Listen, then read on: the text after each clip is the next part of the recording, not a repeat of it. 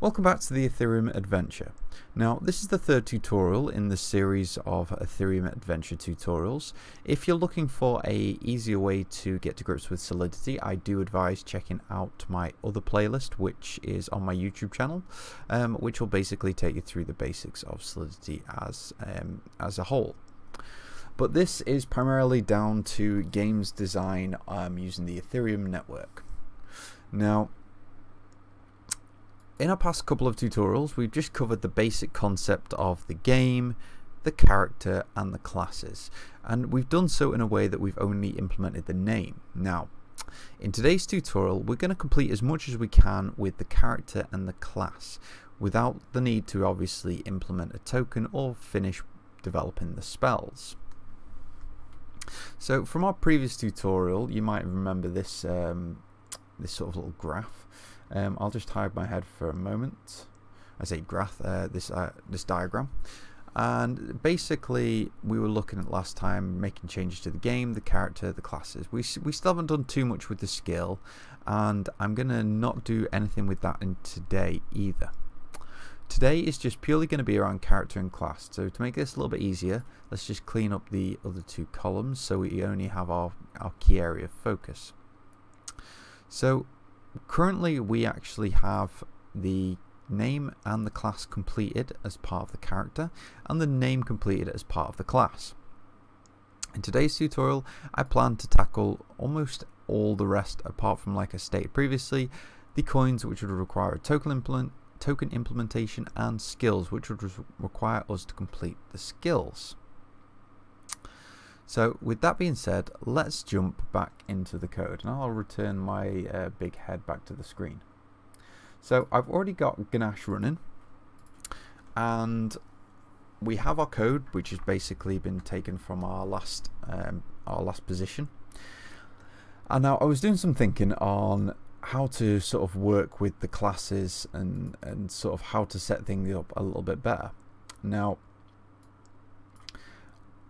like I said, I have done a little bit of playing around with this, and I do have basically the tutorial to my left is, or sorry, the code base to my left is what I perceived that we should have set up for this tutorial. And the first thing we're going to tackle is essentially the construction of the classes. Now, I'm not a big fan of the fact that the way I've done this is I have a function that returns just a static string. That just seems a little bit overkill, and if I make a change to that, I've got updated in 3 places. So to begin with that, we're going to look at having a constructor for the class, and also as part of this we're going to have all the basic attributes assigned as part of the class as well. So if I take this for example, the class has a name, skills, which we're going to ignore, strength, intelligence, agility, health, and mana. Okay, so let's go back and let's set up those basic variables, all those basic attributes. So as per before, we're still going to require a name, so we're going to need a string, make it private, and we're just going to call it name. Then we're going to have a hit points, so again sort of similar thing, except this is going to be a uint, make it private and call it hit points. And then the same thing for mana points, uint private mana points. Then we have the 3 attributes of agility, intelligence, and strength. So let's just chuck those in as well. Uint private agility, spell it right, uint private intelligence, and uint private strength. Okay, so we have all of our attributes again, like I said, minus skills set up. Now the first thing I want to do is get rid of this horrible get name, and in fact no, I don't. What I'm going to do is I'm actually going to have it return the name. So you don't need this function in any of the other classes. But we still need a way to create a distinct, a sort of distinct definition between each, or distinct difference between each of the 3 types of classes. So we're going to have to basically assign our attributes to these classes as well when we actually well, we're basically constructing them. So with the rogue, the warrior, and the wizard, they're all going to need to essentially call the constructor of class. So that's essentially what we're going to need to set up now. We're going to need to set up a constructor, and it's going to basically just take all the parameters that are getting passed in as part of the attributes. So we're going to have a string, memory, name. We're going to have a uint, no need for memory, hit points, then uint, mana points, agility, uint, intelligence, uint, strength.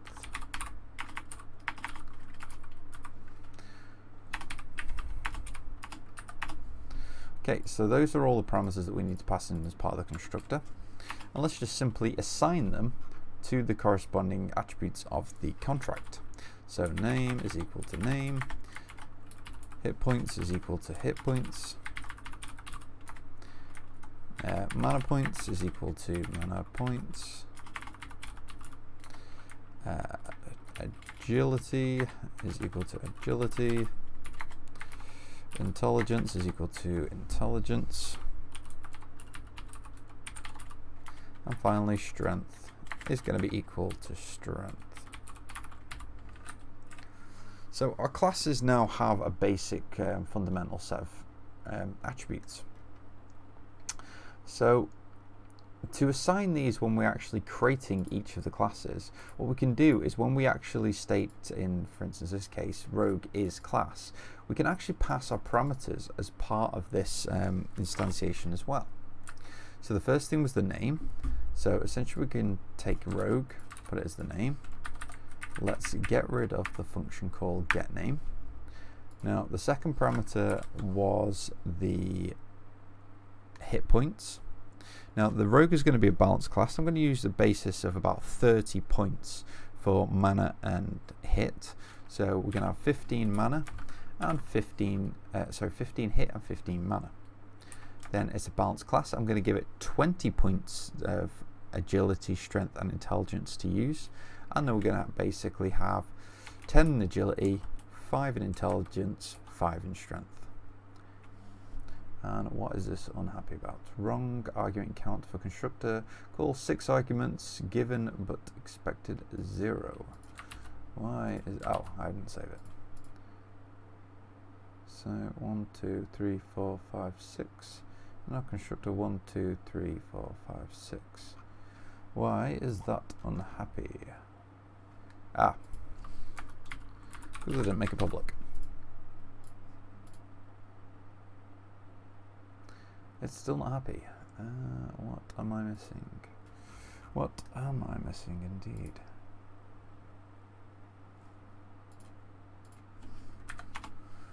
I mean, to me, that actually... Oh, it is fine. I don't know why I was complaining.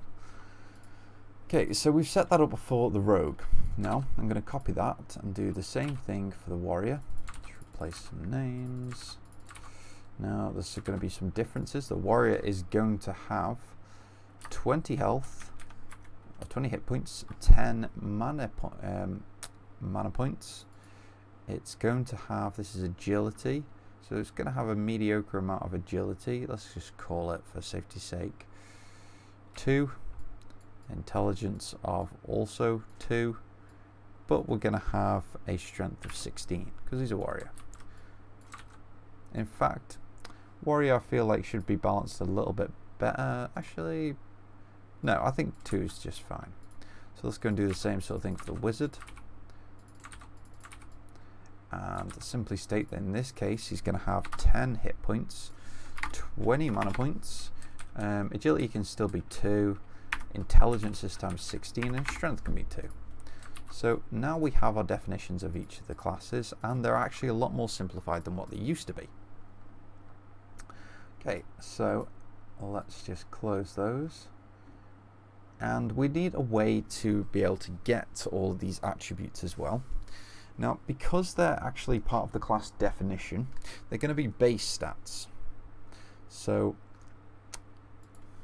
I'm actually just going to call, oh no, to be honest, I'm going to keep these as a standard name. So function get hit points, make this public, it's a view, and it's returning a uint.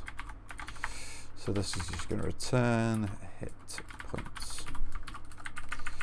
Now I'm going to do a bit of copy and pasting. So get mana points. This time mana points. Get agility.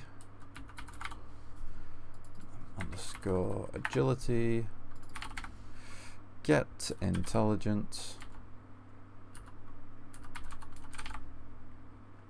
Spell intelligent right? I think so. Intelligence.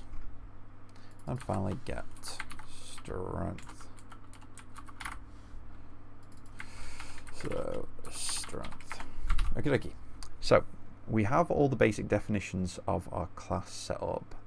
Now, there's a key thing to actually run to do now is simply see if it still works. So if we run a full test, hopefully this should still pass. Because fundamentally we've not changed anything that we currently did in the test. It should still have the concept of a name. It should still be able to get everything it needs to be, such as the character's name and the character's class. And as you can see in this case, it has, and it's worked absolutely fine. Let's also just test this, see if we can shuffle migrate network ganache, and let's reset everything that we've currently done. So hopefully that should actually publish absolutely fine. Let's just see if we are. Yes, it is. So we had a successful test and a successful deployment. So things are starting to look good. Okay, now we've dealt with the class, I feel like we can leave that for now. And let's kind of move on to the changes to the character. Now I would want to put some tests around this, but before we start doing any testing around it, we're going to need to make some changes, like I said, to the character.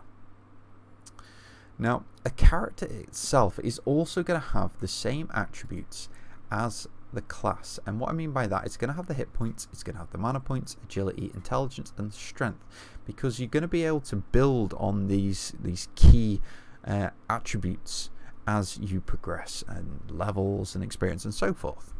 So the first thing we're going to do is we're going to copy all these and throw them over to class.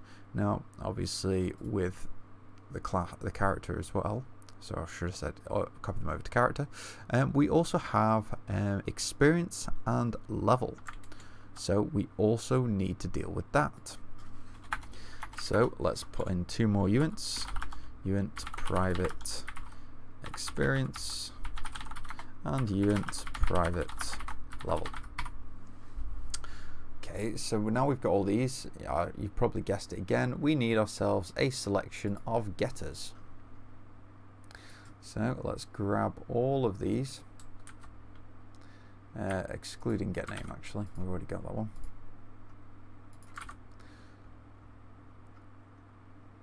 The only difference here is that we actually have another class that contains that basically contains a base amount of points. So what we're going to do is we're going to return not just the hit points, for instance, we're also going to return the plus the class dot get hit points. Now there's a problem here that technically, if we're not careful, we could create an overflow where, where the class hits a certain point and resets. So what we need to do is implement safe math. Now there is a library for this, but I've been playing around and introducing the library was a little slow. So what I'm going to do is the old-fashioned way of doing this. So let's just take a copy of safe math that I used, copy and paste. Now this is available on the GitHub repository, so it's github.com/openzeppelin/open zeppelin-solidity. Now if you want to know a little bit more about this Open Zeppelin, I'll leave a link in the description box down below. Check them out.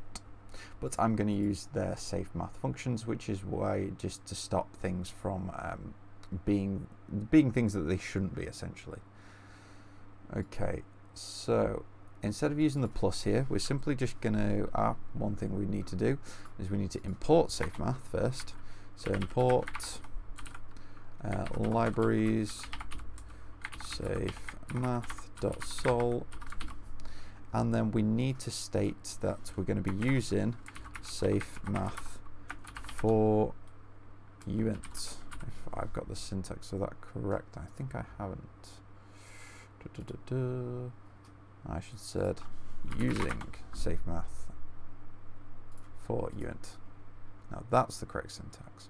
So now I've got that. Instead of just using this plus operator, I can then do add and then pass it in as a secondary parameter. Now I can do the same thing for all these.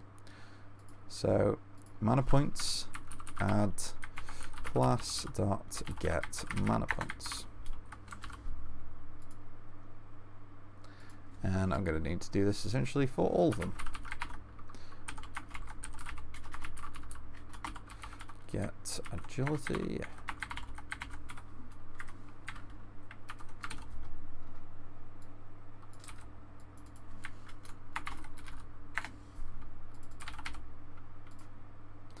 And then finally, we need to do this for strength as well.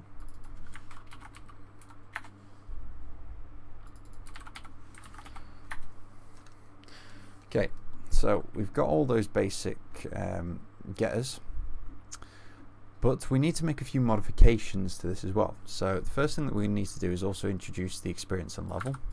So I'll throw these in, get experience, which is actually only going to need to return experience, and then finally get level, which is going to work in the same way, so you don't need to add anything to this.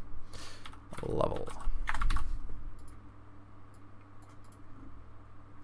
Okay, so that's good, we've got all those.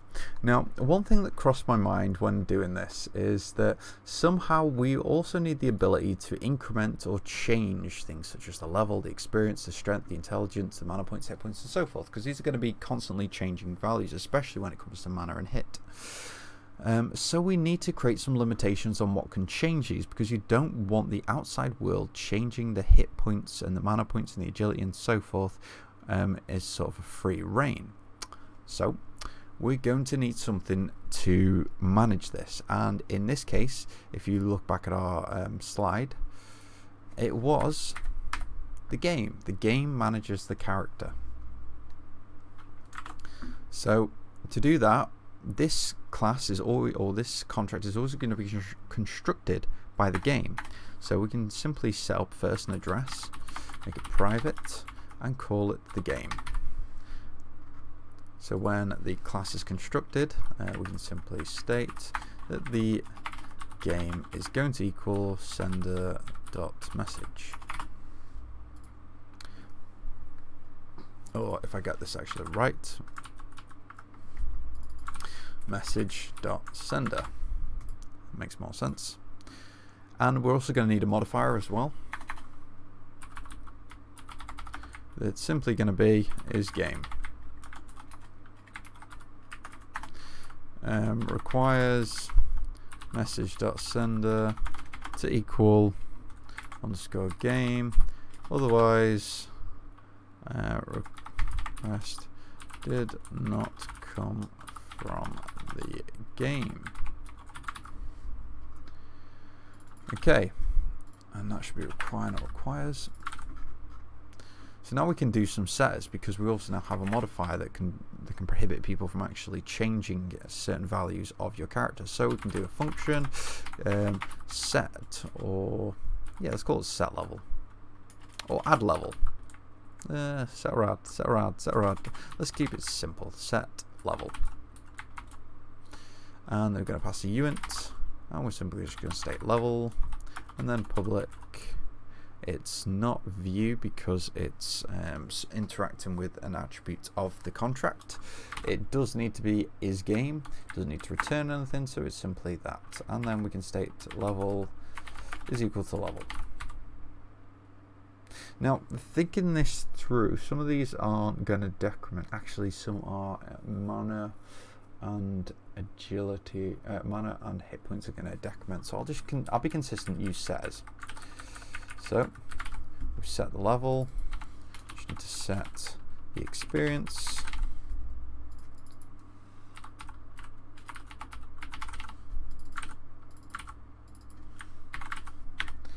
And then we need to do it for the other five classes, 5 attributes as well.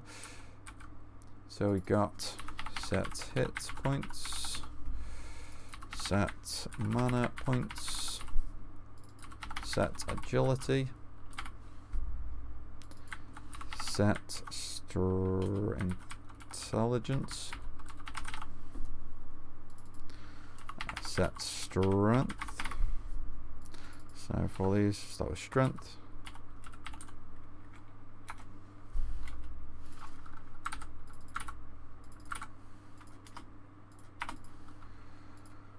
We also need to set intelligence.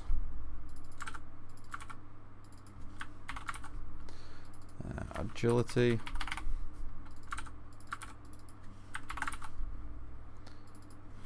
Mana points. Finally, hit points. Okay, now we've created this level of control. We can, for instance, increment or change the current level of a character, but only the game can do that. As in the game. How was that? The game contract. So we're now at the point where we've modified all of our classes and our character to include all the new attributes. So we pretty much ticked off everything that we had here. So we've done the experience, level, strength, intelligence, agility, health, mana. Same for the class. We've done strength, intelligence, agility, health, and mana. We've also cleaned up the classes as well. So let's see if we can make a few more alterations to this to improve it. It's all so we're setting that there. We have set all those appropriately. Now there was something else that I wanted to add to the character as well, and that was just going to simply state uint 8 private and then underscore exists. What exist? By default, it should set to 0 when the character is created. You can simply state it's 1. Now, the reason I'm doing this is because in the game, I want to check to see if someone has actually created a character. So I'm going to have to create a modifier called hasCharacter.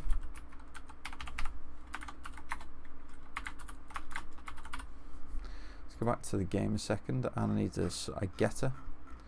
So let's put it between these. Function is exist. I know it doesn't. I know it doesn't read very well, but that's usually the correct terminology. If it's a Boolean value of 1 or 0, it should be an is, not a get, because it's just basically affirming something. Is created? No, it doesn't really work. Is exist? Doesn't really sound great either. Is exists? Nope, does not sound good. Actually, I'm just going to say is set, because that's the best way that I can feel, the best way that we can describe it. So it's public, returns a, actually it's a view, and it returns a uint 8. So basically I'm just doing a uint 8 because we don't need to return a full uint for it. And now over in the game, what I can do is simply just state require the characters message.sender dot is set to equal 1,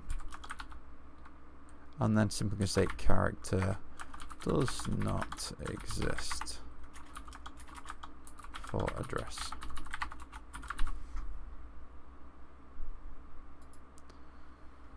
So any sort of sequential actions that you want to do against the game, you must require a character for.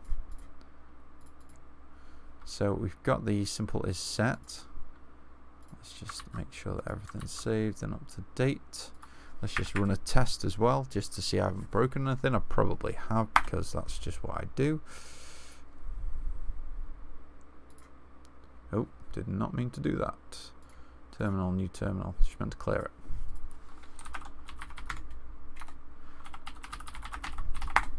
So if I just run truffle test, hopefully we're still passing.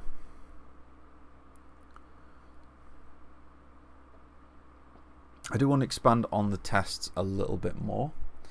So we can now test our modifier works. I kind of don't want to chain anything more to this. I want to move the game, up a directory.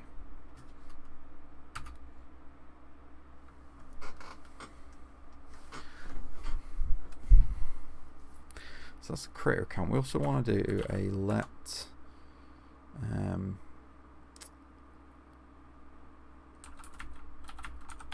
let's call it character accounts, and let's say accounts 1.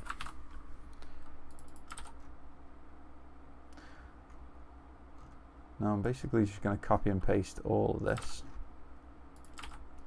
and just simply say it should not allow me to set a attribute of a character. So the first pass, we create the game, create the character. Now the reason I'm just copying and pasting this and not just reusing this, I want the ability to run these tests individually. So we don't need to return the character name at this point. What we need to do is have it call set,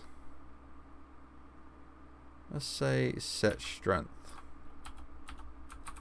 Obviously we should probably expand on this a little bit more. For instance, to test all of these functions and make sure that they're working as expected. So create character, character game, set strength. Now I need to make sure that I'm calling it with the from address of the character account. Same with the creation of a character.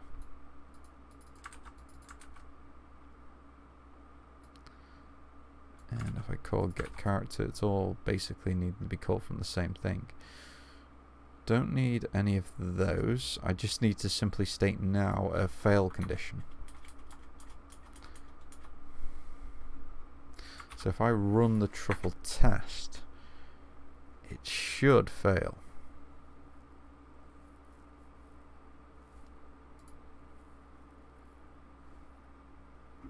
Okay, it fails.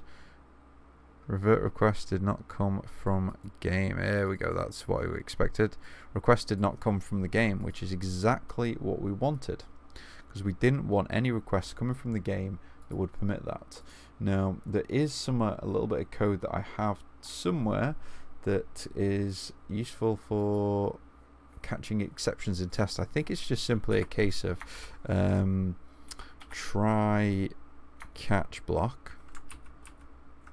Can't remember the syntax off the top of my head, so I'm going to do a little bit of internet copying and pasting.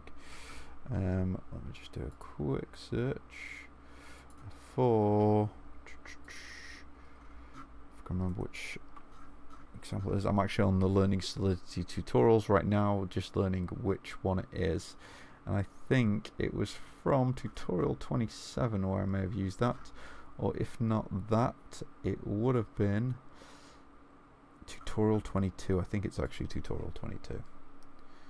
So in my tests, test the crowd sale. I should have a fail condition somewhere.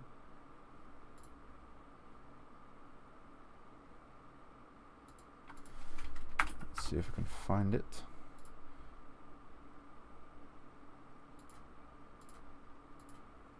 It's not test the crowd sales, it's test my token.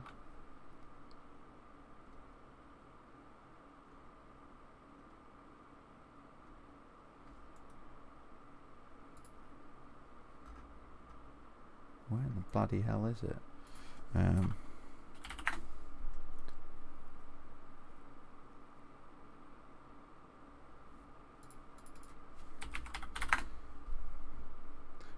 The thing is, I know I've definitely done this before. Just can't think in what sort of context I've done it in. Tutorial 26. There we go. Right. So, to catch this failure and basically assert that the condition is true, we just simply state catch error. Get a little bit of fancy lambda. Now, technically, if I run this, it will actually pass because that's kind of what we wanted. But we're going to do it one step further. We're going to assert not equal. In fact, we're going to assert equal. Was it assert not equal? No, it's assert equal. Sorry, my mistake. I'm just going insane. Error dot message. This simply should match. I'm not entirely sure what the error message is. Let me just dump it out and find out. So console.log. And if I just run that, I'm pretty sure the error message itself is simply just going to be this one here. Request did not come from the game.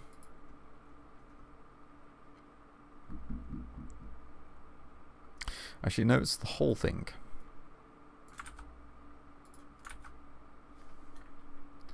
It's a little long.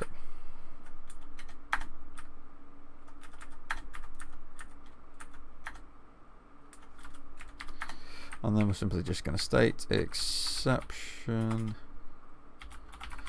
not thrown with an invalid user call.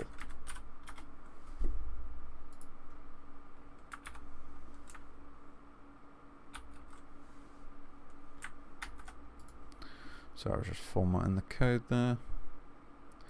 Get rid of that. Just run the truffle test again.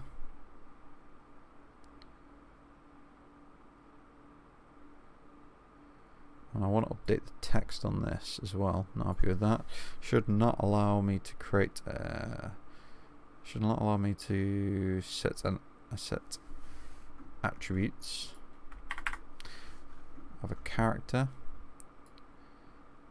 And then we just say exception not thrown when setting roots of character with invalid address. Okay, so that should cover us on the testing side of things. Let's just make sure that the migration still works as well. So truffle should hopefully just have it. Truffle migrate -- network nash -- reset. Now, if this works, I'm pretty much going to wrap it up there for today because I've covered a fair amount there. The next tutorial, I'm going to start looking at the skills. I was going to start looking at the front end, but I kind of feel like let's just get the foundation in first. Then we'll tackle the front end, and obviously that's when we'll dive into Redux, React, Drizzle, and so forth. Now, I hope you found today's tutorial useful.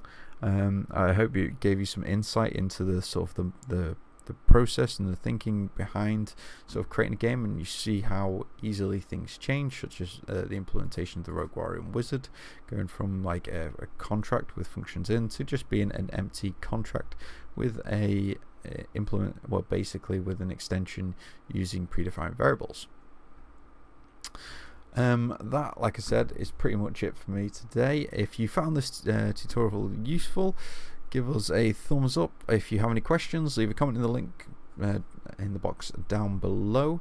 But I am James, and I will see you next time.